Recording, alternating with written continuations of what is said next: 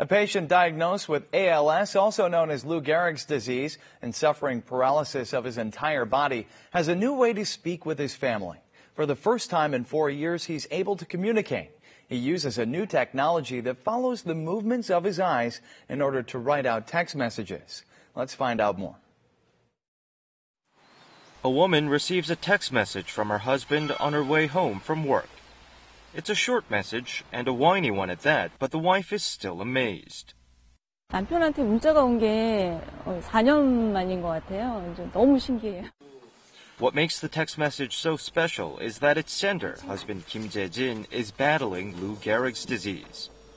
Kim was once a 40-something breadwinner with a happy family and little to envy in life. But 4 years ago, his muscles began to stiffen, and he eventually could not move or talk at all. All he could do was blink his eyes while looking at a letterboard with the help of others. But thanks to an eye-tracking messenger system supplied by a startup firm, he is now able to communicate on his own.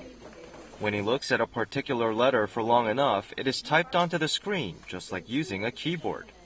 The system also enables the use of smartphone messaging. 시선 추적 기술과 이 뇌파 기술을 통해서 사람들이 어딜 보고 그때의 의도 혹은 감정이 어떤지를 정확하게 알아내는 기술을.